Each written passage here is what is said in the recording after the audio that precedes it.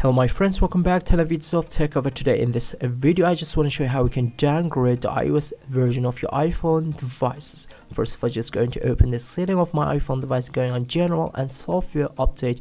You can see it is iOS 17.1.2. so I just want to downgrade this iOS version because I don't like it. How you can do that? You have to just connect your iPhone device with USB cable to your PC, and we'll show you a tool to downgrade it.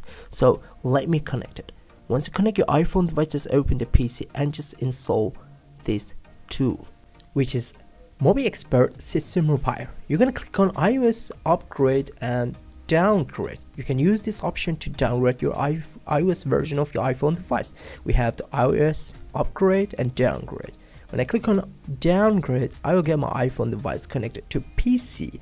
Then I'm going to click over here and you can see I got 17.1.1. I'm just click on next and you can see it's now downloading the firmware to my PC. So we're gonna wait for it because it's about 7 GB.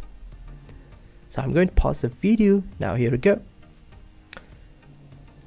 Once firmware has been downloaded to my PC, you can see it's now verifying the firmware to install to my iPhone device.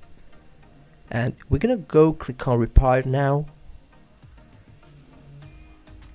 It's going to ask you a code and you're going to dial 123456. After that, click on continue and you can see it's now downgrading the system.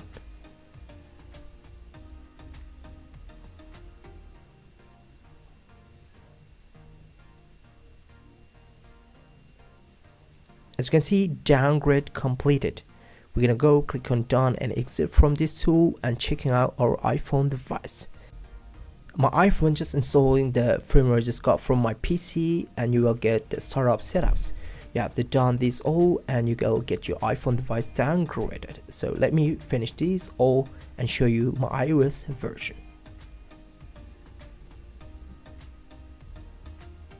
Here we go. When I click on setting and check out our general, and we have software update, I got 17.1.2 can be upgraded. Now here on my iPhone device, when I check about, I got 17.1.1. and here's one more very important thing, just you have to back up your data because you will lose all your data on downgrade.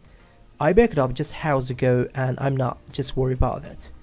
So if you just want to find out a link, just click on my video description below to download this tool and use it to downgrade your iOS version. Hope you guys enjoyed the video. Please subscribe to my channel, share this video with your friends. If you like the video, don't forget to hit the like button. See you until next quick tutorial videos. Bye bye my friends, peace.